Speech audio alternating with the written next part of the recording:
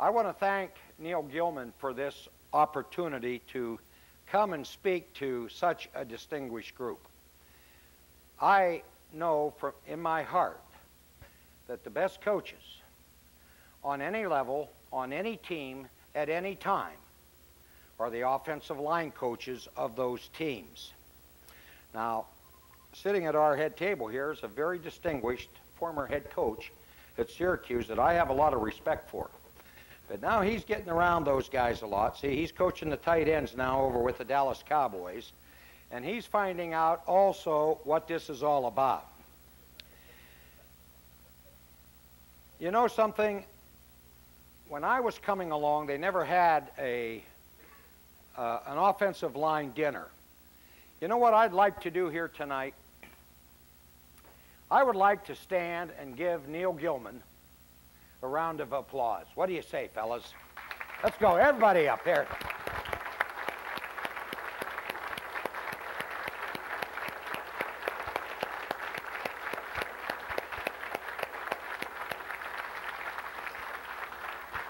Again, Neil, we thank you from the bottom of our hearts.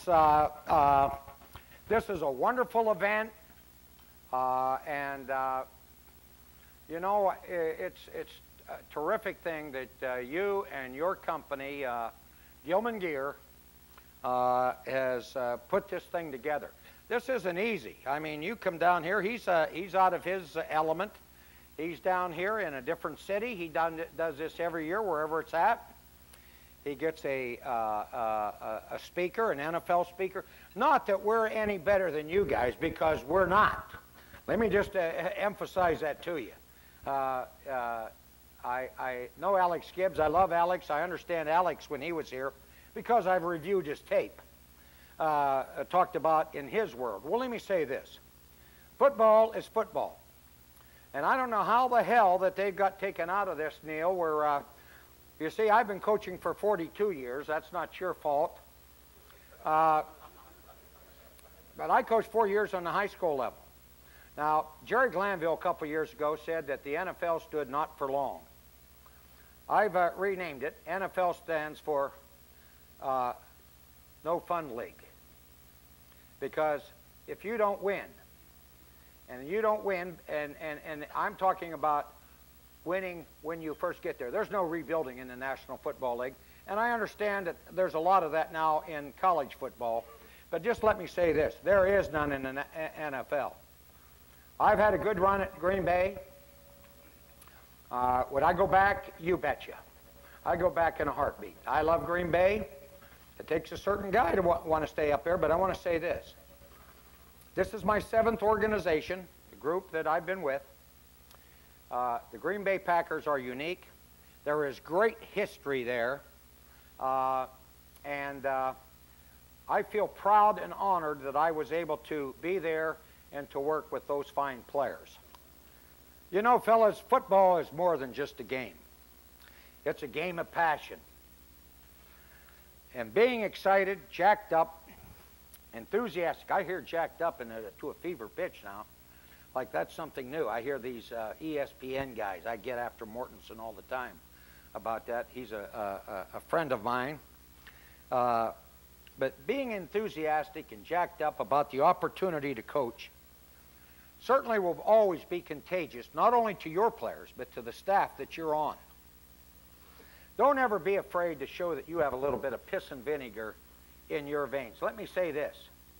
Those guys that get excited about coaching day in and day out, you're the key guys. You're the guys that really count. So when you get back ready to go again, and some of you, you know, you have spring practice and what have you. In the NFL, we have these, what they call these camps, you know, where we have to go out in shorts, and hell, sometimes we're not even allowed to wear headgears. But they call that, you know, they call that coaching that you can evaluate. Hell, I can't evaluate anybody then. I might as well not even be there. All we can teach are some of the little things, such as stance, lineup, split, stances, takeoff, and they are important. Because let me say this about your running game. Okay, The game of football in the running game is to gain leverage. The guys that can gain leverage, okay, can come off the football with proper angles and so forth. They are going to be the guys that are ahead. I don't care what your offense is. And I'm intrigued by what West Virginia is doing and what Texas was doing. I like that stuff. That option football, that intrigues me. That intrigues me because I remember back when football used to really be fun. And I remember watching and talking to Billy Willingham. He's a former offensive line coach deluxe. And let me just say this about old Billy, old cigar chomping Billy. He knew more about option football than any man alive. That was his passion. And to get him talking about it, buddy, he knew about zone blocking. Everybody does it now. The NFL does it. You know, we take claim, boy, we are running that inside zone and we're running that outside stretch play. And you've heard a lecture here by one of the very, very best. And I want to say this. Billy Willingham was doing that before anybody even knew that it existed. Well, I was at William & Mary at the time, and we didn't know two beans. We were running an offense that Ohio State ran under Coach Woody Hayes. Now there's a coach. There's a coach for all seasons. But let me say this. At William & Mary, we didn't have those kind of guys. We were trying to figure out a way that we could trick them. And still, if we could get by with blocking one less guy and somebody could read it and get us to the outside maybe, because we didn't have any other way to get outside. Well, what we had to do at William & Mary was to call, and Coach Holtz called down there, and our talking was, he talked to Coach Yeoman, that Coach Yeoman didn't want to have any part of that to do with us. He said, hey, I'll tell you what, listen, why don't your coaches get on the phone? We couldn't travel down there to visit them. We didn't have enough money. Get on the phone and visit with Billy. Well, Billy would talk for hours and hours. Believe me, he would give you everything. And listen, I remember getting on the phone there and he'd say, now, Coach, you got to, and listen, before I ever met the man, I knew everything about him. And I knew how he coached, and I guarantee I could just picture it. Well, hey, I was so excited about doing that's when football was fun. That's when offensive football had the opportunity to take it to those defensive guys. I mean, stick them good. And anytime you have a chance to stick those guys, make damn sure that you do. Put it to them every way that you can. Stick their ass, put them in the dirt, bury them, and then kick the shit out of them. I'm not opposed to what that Vic kid did. He should have stomped on his damn chest. That's what gets me. He stepped on his damn leg.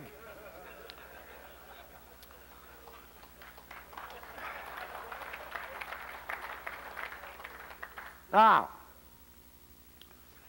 my topic here this evening is to talk about the Green Bay Packers power, counter, and stutter running game. The stutter running game, by the way, so everybody's aware of this, is the gap scheme or the counter gap scheme run back to the open side of the formation, usually or to the weak side of the formation, whatever way you want to call it. I've always believed that you teach sound fundamentals. Make sure that you pay attention to details or the little things. As I mentioned to you, footwork and angles, no matter what you're working on, whatever your offense is, whatever it is, obviously you want your players to sustain and finish your blocks. But to get those things done, you need to work on those fundamentals. And let me say this to them. They don't like to work on those things. Honestly, they don't. But somehow, some way, somewhere along the line, you've got to be able to convince them that this is what it takes in order to be great. Every player, any player worth his salt wants to be great. That's all you have to say. The word great, they all want to be great. Now, some don't want to pay the price to be great. But somewhere on your team, you can find a few that will step up and become what you want them to become. The others will follow along, and you get those others following along, all of a sudden, where you had one, now you might have two. And where you had two, you might have three. But to really get it done is when you got five. And when you got five guys that can do that, and work on a consistent basis, now you really have something going. There's nothing magical about the game of football. You either block them, and if you block them, you have a chance to move the ball. If you don't, you're not going to have any degree of success whatsoever. I believe that.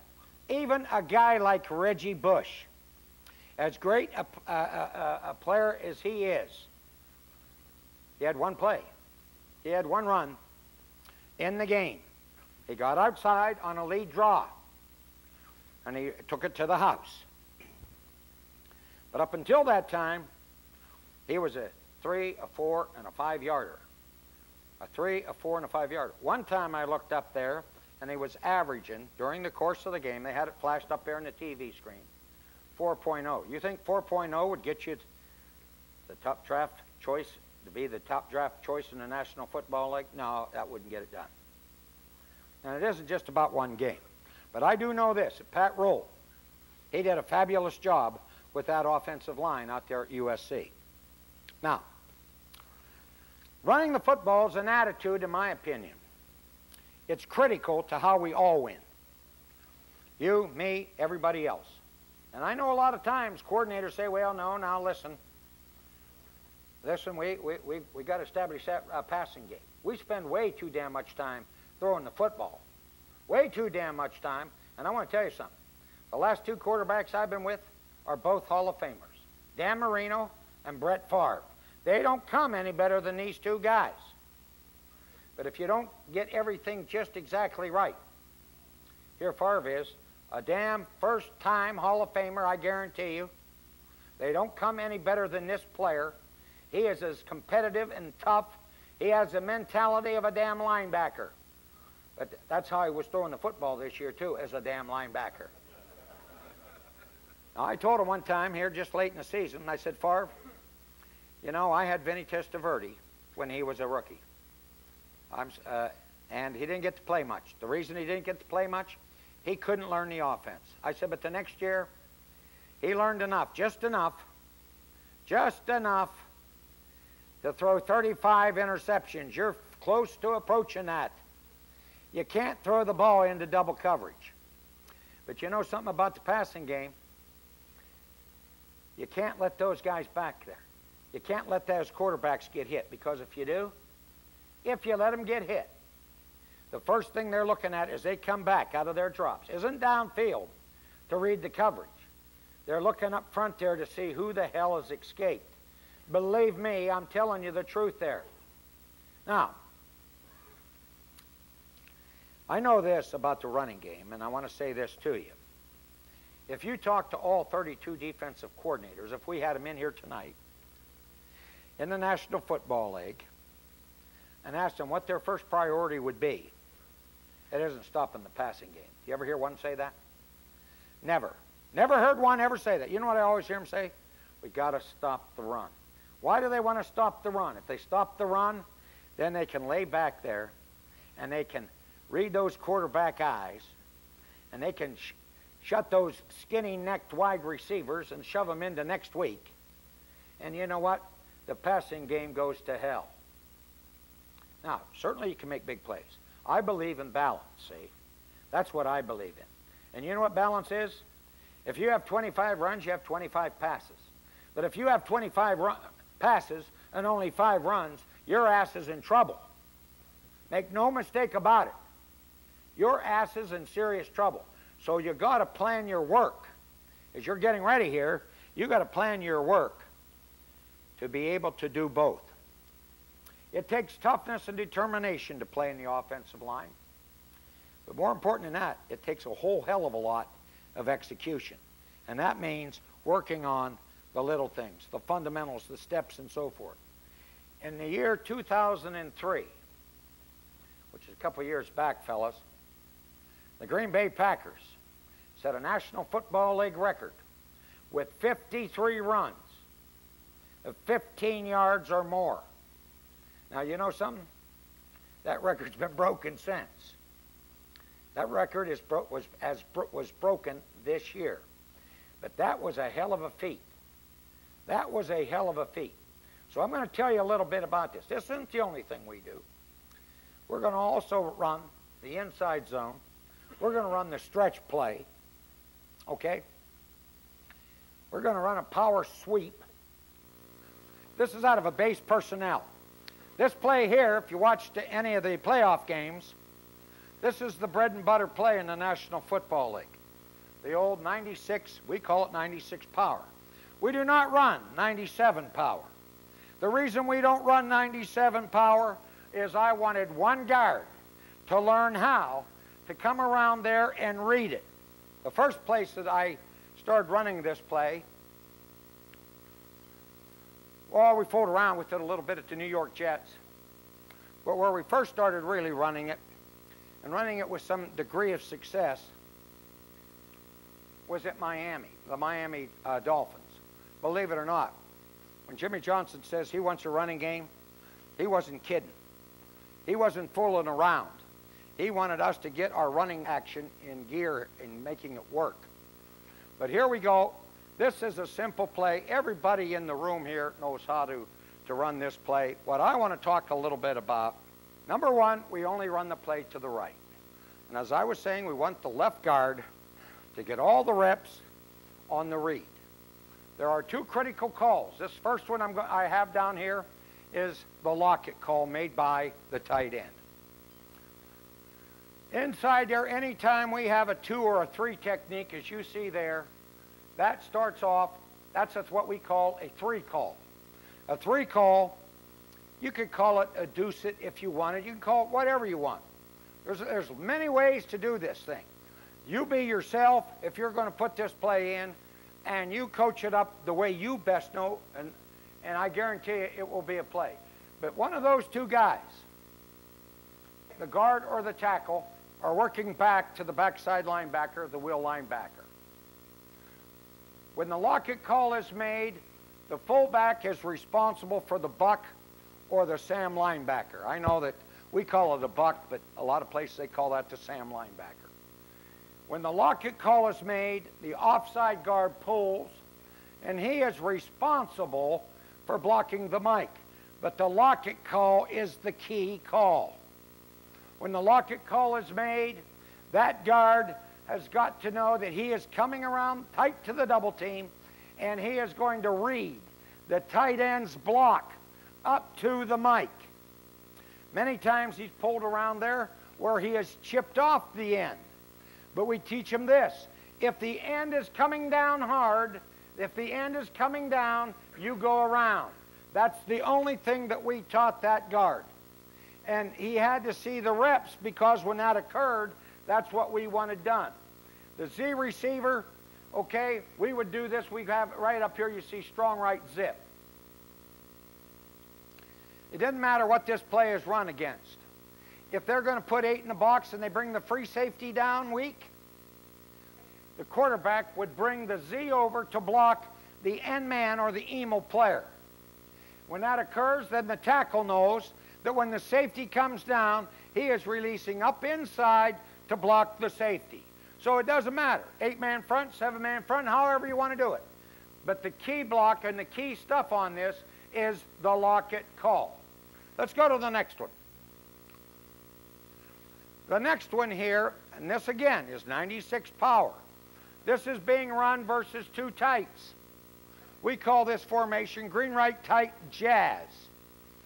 The fullback is going to move a short distance there to the play side.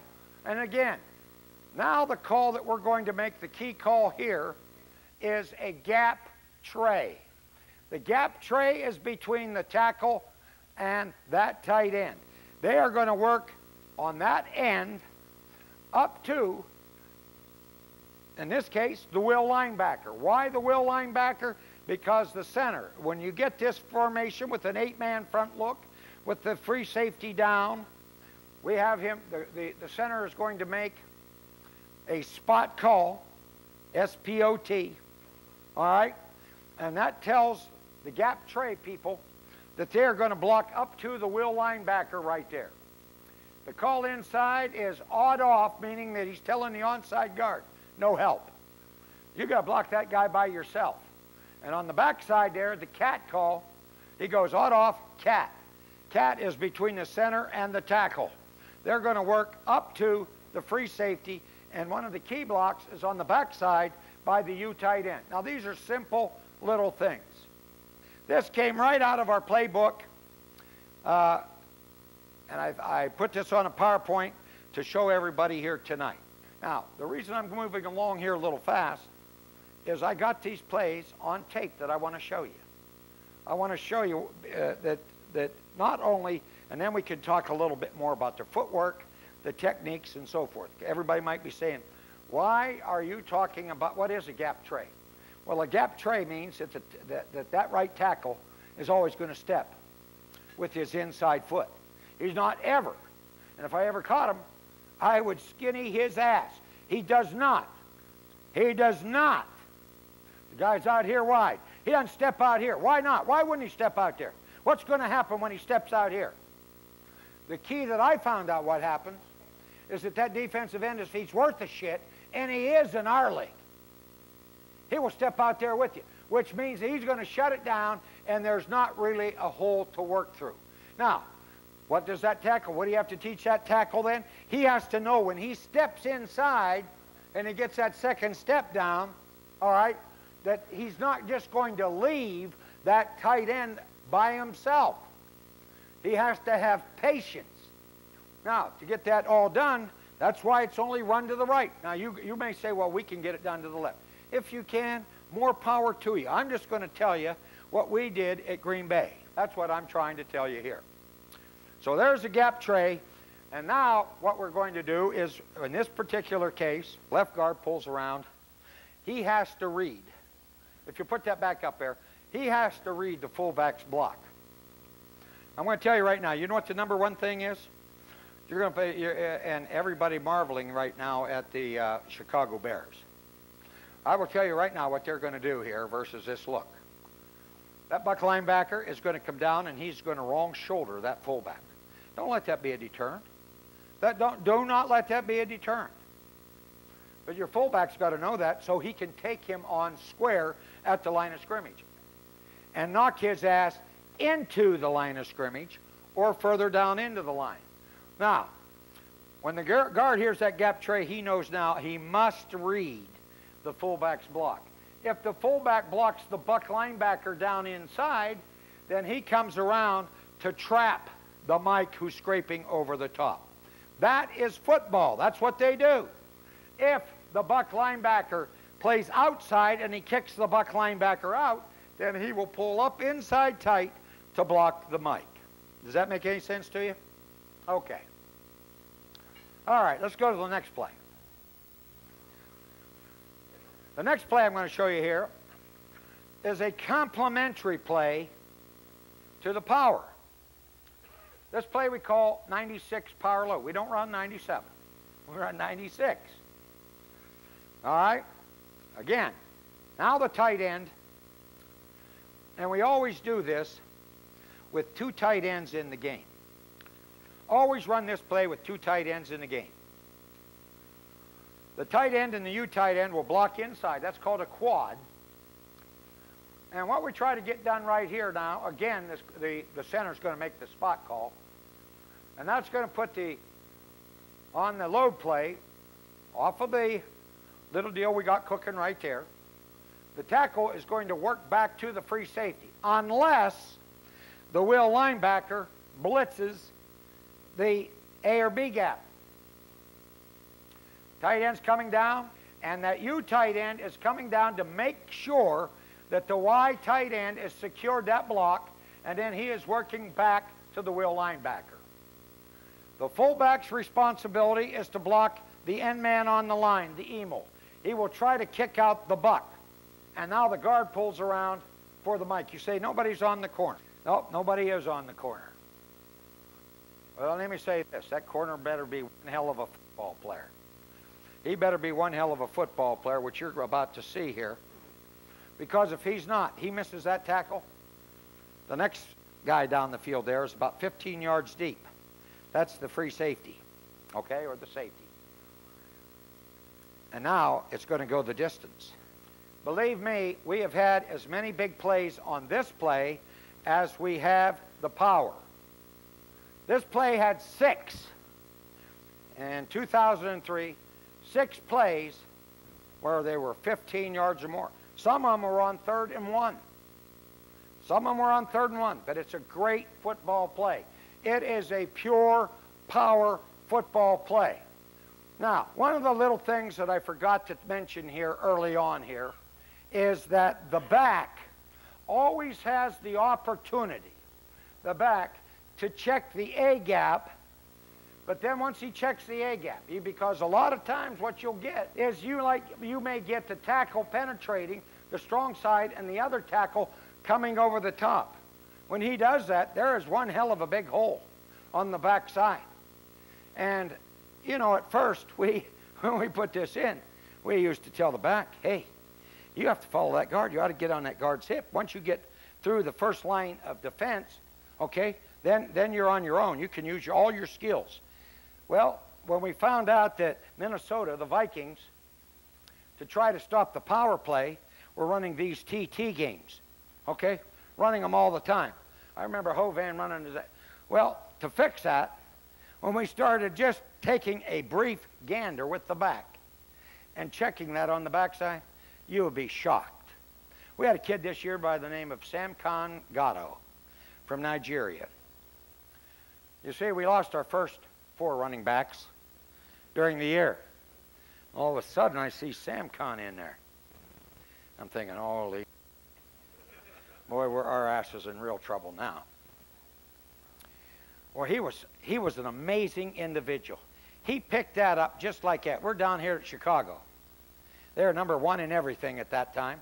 That was about December 4th or 5th this year. And we are trying, believe it or not, to run the football. They had not given up a 100-yard guy all season. And we get fooling around there. The Bears take up and they get 3-0. Hell, they think they're going to win the game 3-0. They haven't been scored on. They acted like they hadn't been scored on. But we get going down there, and all of a sudden we call the power, and old Samcon takes one out the back door. You know, when he took it out the back door, it goes down the field there for 36 yards. And now we're down in there, and we kind of punch that thing in, and we're up 7-3. And they kind of fool around with that great passing attack that they had at Chicago.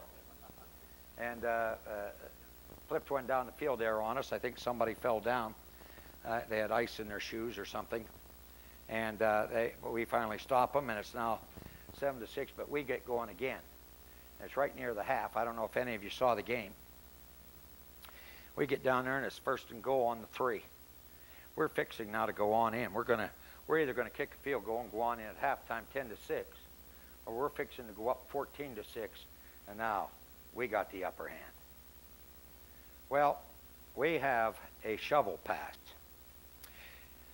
called. The son of a bitch is so wide open that I could have waltzed into the end zone. But Farvey feels pressure coming from the back side away from the shovel, and he pulls up to throw to his ex-receiver who's running just a little stop route out there, and he throws it out there. All he has to do is deal it. But he didn't. He threw it out there, and that son of a bitch took it back 98, 99 yards down to the 3-yard line. They didn't have enough time to score. They would have, but they kicked a field goal, and now they're up on us 9-7. That's how momentum can change. Just a simple play like that. But I wanted to mention that power and that point I was making there because old Sam Congato, he could do it for us. Now, we're going to put up here the power load now. We've talked a little bit about this play here versus an underfront. Let's step it up here, and we'll go to the overfront. This situation that you see right here where the buck linebacker tries to cross the U tight end's face. If you're coaching this play up, you've got to tell that guy right there that the Sam or the buck linebacker, whichever way you like to say it, he can never cross that U tight end's face. If he does, you're in trouble. You are in trouble from an offensive standpoint. We work on that. We're going to get reps on that. We're going to do that. We're going to do it on the boards. We're going to do it during the practice. We're going to do it during the walkthrough. We are going to do it so that that you guy knows and understands that that can happen, okay? That is a key deal right there.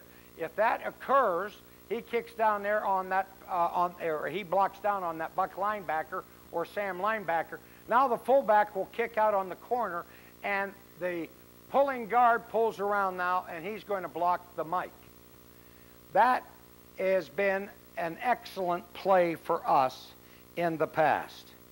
But the key coaching point, again, is that the Sam linebacker cannot.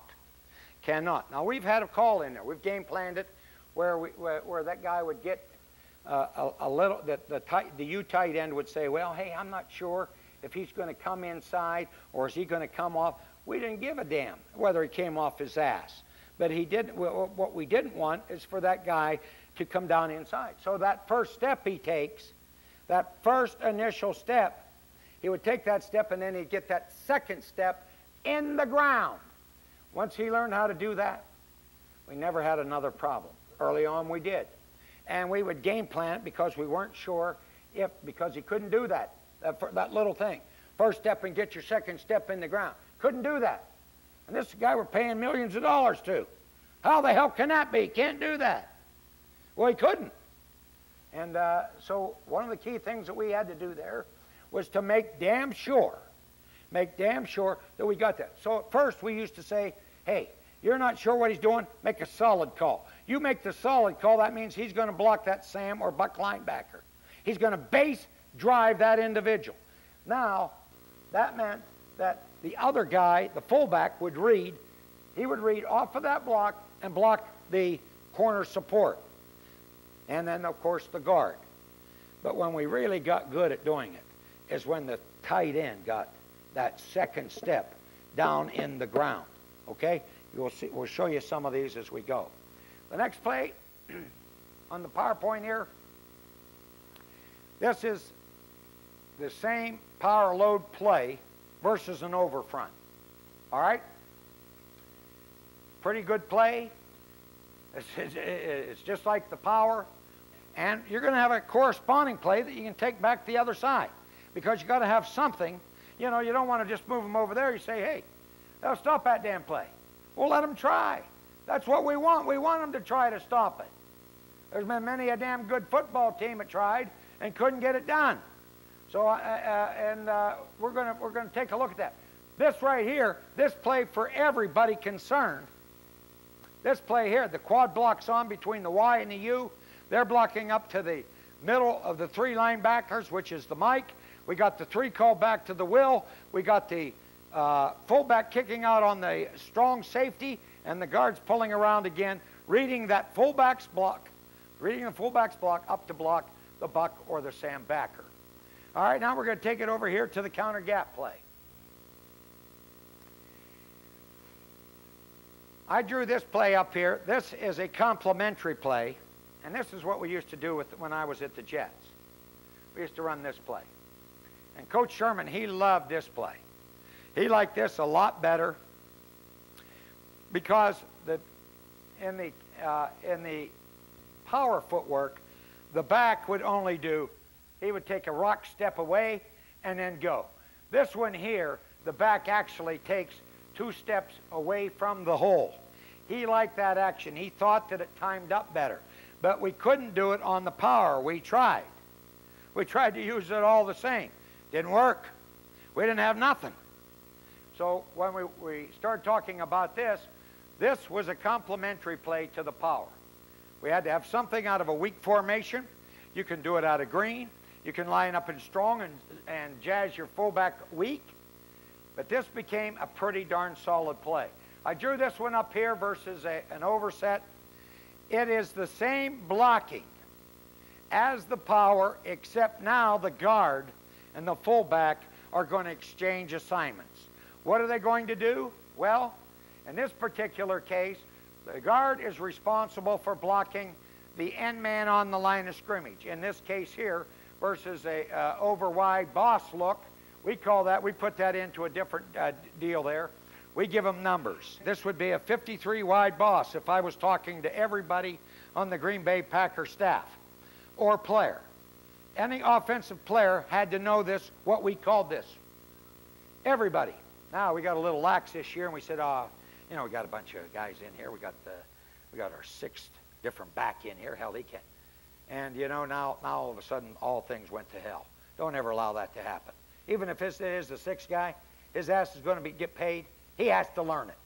He has to learn it. That's what I learned this year. The counter gap, as I said, the guard and the fullback switch assignments. Now, that's the look right there. There it is versus an underset. We're taking a look at this thing here. This one is being done out of two tight ends, a Y and a U. We would call this west right, U left. We're bringing the guy over. If they happen to be bringing the free safety down weak, they're rotating over there because we're bringing that U guy over. This becomes a damn solid football play. A damn solid football play. But again, we're only running this play, as I said, to the right. Now the guard is pulling. He's going to block the buck or the Sam linebacker. You got your gap tray inside. The call on the backside is odd off, and the backside tackle will hinge and pick out. That's that particular play. So you saw it versus a base personnel out of weak, and here it is out of two tight ends. We called this formation, as I said, west right, U left, and there you go with that one. We'll take a look at that one a little bit later on the tapes. The next one I'm going to talk about here, and then we're going to get into the tape, is the stutter. Now, this play is only run to the left. And this is the play that Marco Rivera made famous. Marco is not a great athlete by any stretch of the imagination. But he would study what the opponents do over there, and he'd know what that defensive end is going to do, and he would get the defensive ends when we were practicing. He would tell them exactly what they could do. Maybe it's 2 things or 3 things, but he would work on that during the week of practice. I didn't have to do much with this. It's very similar to any gap play. And a lot of times when you're running this play, the key is, do you have a guard that can pull over there and is not afraid to shorten his neck to block that defensive end? Most of the time, that defensive end is going to come down and close. We told Marco, you are going to pull and you are going to trap that defensive end. If you can hit him hard enough, you don't have to worry about logging him. He will log himself naturally. And that's what we got to. The whole deal here was this. Our role in this play is that the onside tackle, the left tackle over there, will always leave 2 defenders. That's one for the guard to trap, and the other is for the fullback or the U tight end to block. Now, we have run this particular play from almost every imaginable formation. It's a hell of a play. One hell of a play. I guarantee you. And this play in 2003 had more big plays than any play in our offense. This play had 12 plays out of the 53 that had 15 yards or more. Now, that's a hell of a deal.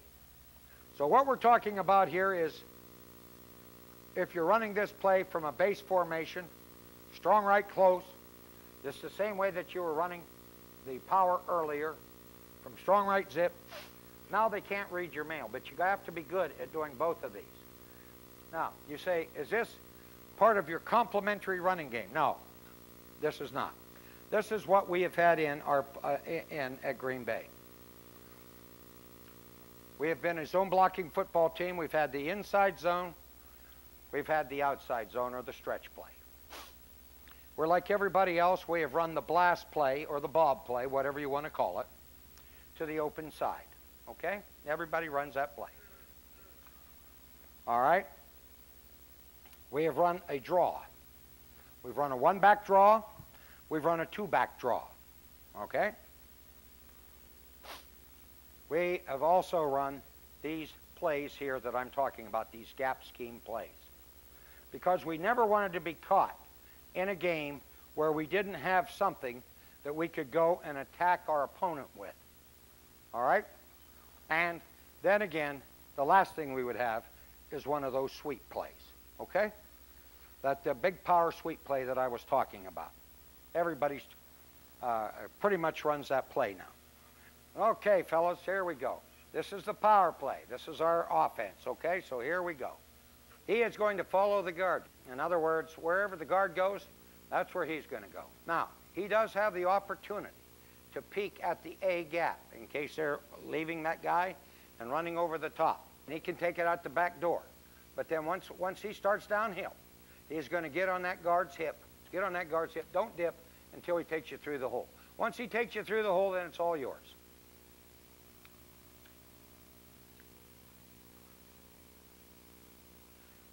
This is Nigel Davenport, and we're going to go through all these powers. This is green, right, tight, jazz. Okay, here's the first one.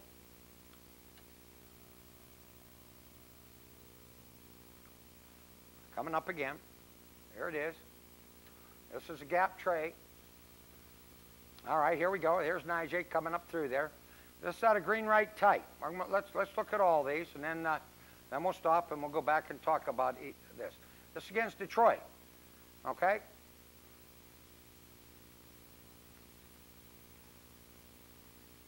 It's nice to have a player like this.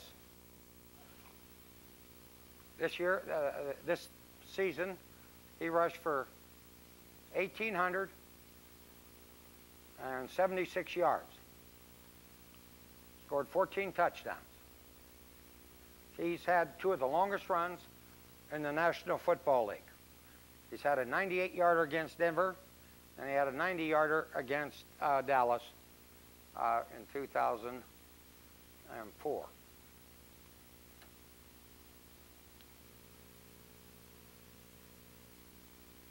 It's against Kansas City. They're in an over, boss look. We're bringing the guy over. This guy's coming over. He's going to work here. This guy's going to work up here, the tackle is, to work on, on that safety.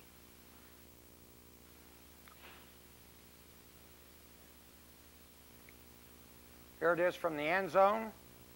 They're coming down. We made the spot call. Now we're cooking.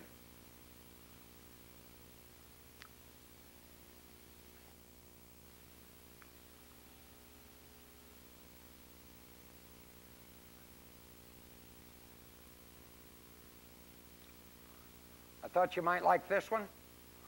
Like I said, it's nice to have a back that can make things work.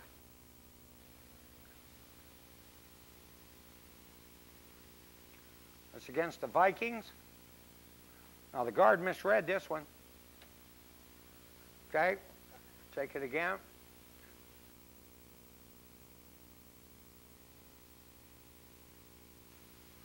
Okay, here's this fancy one. The Fancy Dan. This is the one I was just telling you about. The guard misses. He spins out of this, comes back around on the other side. What he's doing is reading if the safety comes down, and then he's going to release up. Otherwise, he's seeing the safety come. Can you see it there? But the safety came back up, but he's already, because the quarterback has brought the guy over, he's releasing up the field there to get that particular player. And here it is versus Seattle.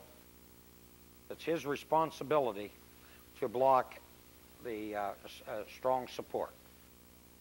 Now, a lot of times what has happened, Larry, is that we tell them if you can't get the strong safety, you block the next defender inside, which could be a linebacker. Now, they don't like to hear that.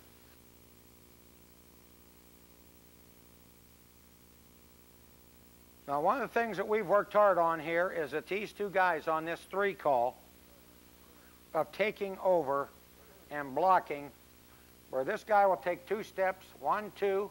You'll see him take this step right here, 1, 2, and then he will turn back so that we can get the tackle up. We found out that it's better to get the tackle up than the guard, because if that guy pushes on that guard. So we teach actually a torque situation with that guy right there. Here's the tackle getting up again, okay? Here's the power load, very similar. Here it is versus the Chicago Bears. 3rd and 1. They have 8, maybe 9 in the box up here. I don't know. But that's a safety. There's Urlacher. There's their backside guy right there. And there you go. And, of course, Urlacher catches us, I believe, on the back, from the back side. That's what you like to get. Guard comes back around, back through there and waylays it. Now we're going to come back here. I'm going to show you 2 of them. This is the 2nd game of the year. This is a playoff game right here. Okay, and we'll see it here.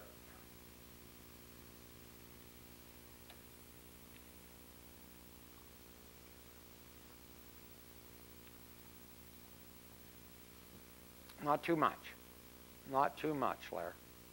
His question was, how much do we hit it in the A gap here? We don't hit it a great deal. As I said, this is versus the Eagles in the playoff game of 2003. This was a critical deal here. When we played these guys before, you'll see it on the next time I show you this, which is the very next play. The tight end base blocked on the buck linebacker who was right up here. When we went to play them again, we said, hey, we want you to release inside, okay? We want to cave everything in here and have the fullback and the guard kick out or trap something over here and let the halfback hit this thing right off the tackle spot. This is what happens right here. Pretty much the way we drew it up. Now, what happened is there was that corner. Remember I was telling you about that corner? Don't give them all the credit in the world, fellas. Here we go. 3rd down and 1. Right there at about the 36, 37-yard line. And he takes it right on down here to about the 3. They cut him out at the 4. We did not score on this drive, which is a damn shame. Okay, here it is here. This is the one that I was telling you that cuts back up inside. Great job, okay. You'll see it here from the end zone. I'm not going to screw with it. I finally got it there. So we'll try to show you this. This is the same thing against Philadelphia. That's where he loaded it. Okay, made the solid call. Okay. You want to see that again? I'll try to drop back here to it. Yeah, he's solid base drives on this guy right here. Okay? And that was game plan going into the game, and then we changed it when we played him the next time.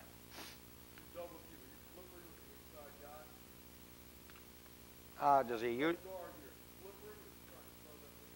No, he's trying. What he's going to try to do there is he will rip his outside arm up into the defender, okay, and use his hands to try to torque him back to the inside. Yes. There's the counter gap that we talked about. Okay, we'll take a look at this one here.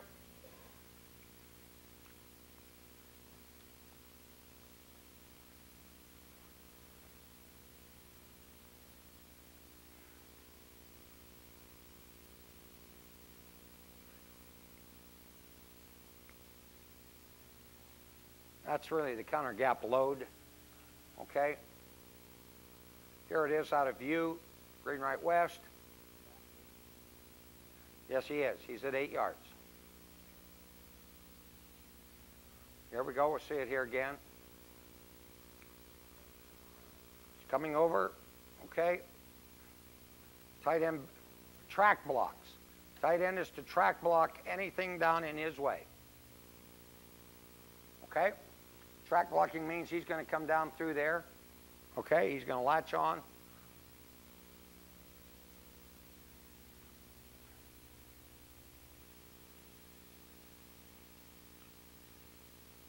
This is a team that played for the NFC Championship that these plays are being run against.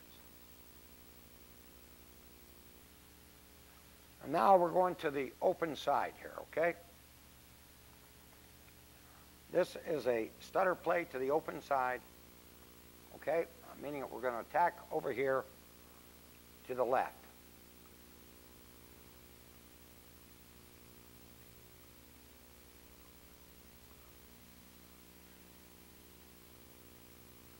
running over here to the left side of the formation.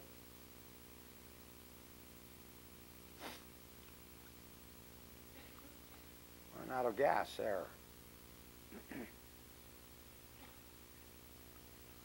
This against Oakland. This is the Monday night game that Brett Favre had the fabulous night on.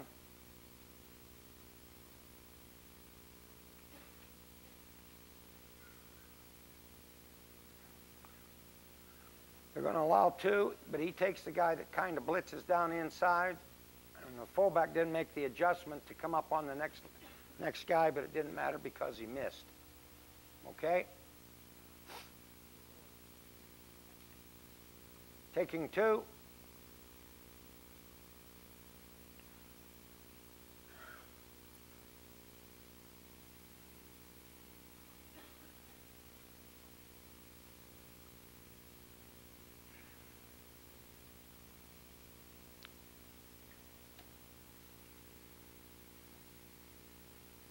Say it again. Tackle was patient. We knew that when they brought the will linebacker up on the line, they're coming almost 100%. It's a simple tip. That's against San Francisco. This is the backup, Najee Davenport. The thing about it is this right guard pulling. That is a fabulous job. I got to show you that.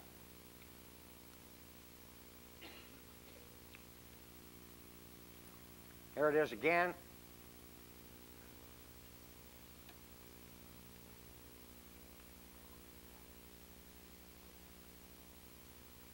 Good job by by everybody there. That's, you know,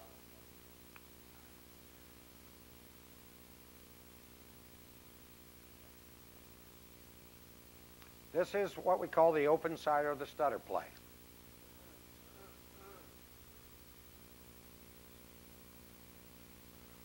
Here it is again, San Francisco again. And of course, this is the horse.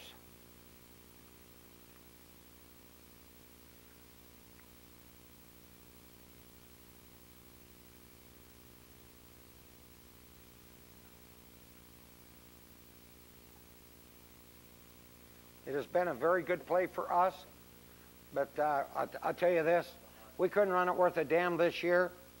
We didn't have a guard that could pull over there and get this thing done. So that's why I was saying, hey, you're only as good as what kind of blocking you get. I'm going to show you this because this is against as good a defensive football team as you'll find. This is what they call the Wolf Blitz. People said you can't do this. We said you can. This is versus the Tampa Bay Buccaneers. Take a look at this. This is the Wolf Blitz. That's the free safety. That is Lynch. That's Lynch, the free safety. Okay? That is the will linebacker right there. All right? Now, we know that over here, that when they would do this, okay, they're going to bring this guy back. He's going to loop out. This guy drops, and then he may chase, okay? We knew we had to get this thing blocked over here. As great a player as this Brooks is, and he's a great one, okay? We just ran this damn thing up in there so much that they got tired of making the tackle. Now you say, oh, you're lying. No, I'm not. This guy right here is a great pass rusher. He's just an average run defender at best. I'm probably giving him too much credit there. Okay? So we're going to wear his ass out. Now, I didn't have to motivate this guy too much because the year before, he damn near got put out of the league with a cheap block from Mr. Sapp. So this is the next year, and we're going down there with one thing in mind, and that is to physically kick the shit out of them. And that's what we did. Here it is. They're running in there. We hammer old Lynch, and there we go. Now, they're counting on that play being dead. But old Brooksy there didn't make the play. So don't always give him too much credit, you know, as you go down through this thing. It's been my pleasure to show you a little bit of Green Bay Packer gap schemes. But I appreciate your attention and your attentiveness.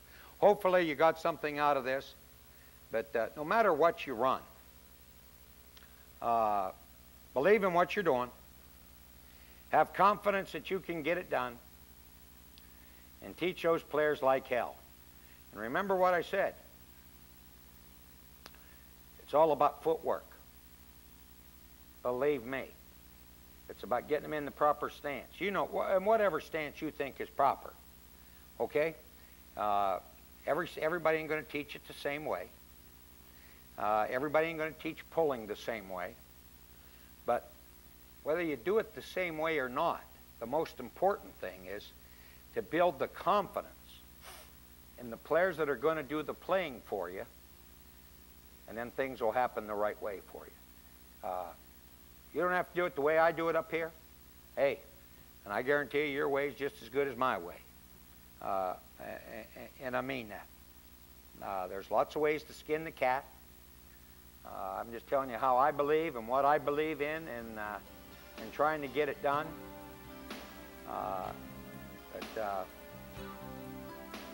you've been a real fine audience, and I appreciate it. Thank you so much for having me.